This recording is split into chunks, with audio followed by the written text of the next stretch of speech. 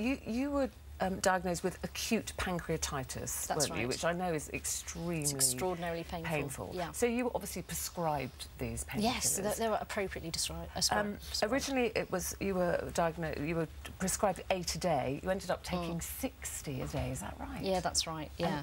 In what time lapse? That was over 2 years. So for the first kind of 3 months of having the fentanyl lozenges, I stayed within my kind of maximum NHS dose, and then literally there was one day where I took an extra one, and it just went from there. Could I ask you? I mean, it's funny you used the word lozenges there, which to me sounds, oh, that's nice, it's sweet. That's, yeah, they look like lollipops. Yeah. So we'll just have another one of those.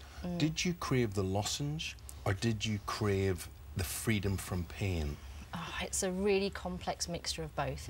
Anyone who lives with acute or chronic pain knows that it's a mental battle, it's a physical battle every day of your life, and so something that comes along that takes away the pain, you just think, well, great, you know, I'll have more of that, please. But how did you go from being prescribed 8 by your doctor to getting hold of 60 a day? It was all on prescription. It was all on prescription from my GP. So when you go back and he says, hang on a minute, you were here quite recently, you've had far more than I've said. What did you used to say to them, and how did you convince them to prescribe you so many? I'm sure Dawn will say it's very hard for GPs to know how much pain you're in, because there's no kind of way of assessing how much pain I had. So I would go in and I would bully him, I would wheedle with him, I would do anything it took to get that prescription. Did you show him an inclination that I really want these, I really need these, or were you in an acting game where you're thinking, you know, if I have to have them, I have to have them, doctor? Was it like double bluff, or...? Well, no, the thing is, I was so physically dependent on them. I mean, I'd spent 4 years in and out of hospital on a morphine drip. So by the time I left hospital, I was basically an opiate addict, you know, in effect. Dr. Dawn, we've got this phone in 11:45 today, and we're talking about the role of doctors and all of this.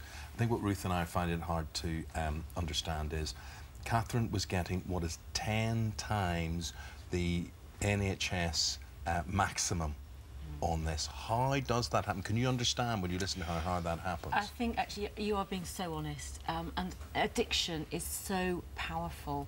It will make you lie, it will make you cheat, and we get told all sorts of stories. You know, I lost my prescription, the dog ate the prescription. Okay, let me ask you this. If she's aware that she's becoming addicted to this, and why wouldn't you just go to the doctor, and why wouldn't doctors or Cathryn be able to say, look, just change the prescription? Can you change the prescription and things will change? Well, if you were going to change a prescription like that, you'd be changing it for another opiate.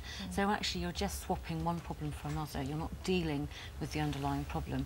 And for you to have come off that kind of dose and to be sitting here today completely painkiller free is amazing, because it's hard work. Yeah, and it was a long road. I mean, you had to get yourself into rehab. Yes. I mean, it was interesting when I was reading about you, you said, I had to admit that I was an addict before I could even think about getting better. Denial is a huge part of this, because obviously you have to meet your own pain again, so it's very frightening to go and think I've got to live my life in pain. So what do you do now if you're not you haven't for quite a long time now? Since 2010. So what do you use instead? Yeah, it's really difficult. I can't use anything. I use a TENS machine, I use herbal supplements, I do breathing, and lots of times I don't really cope at all.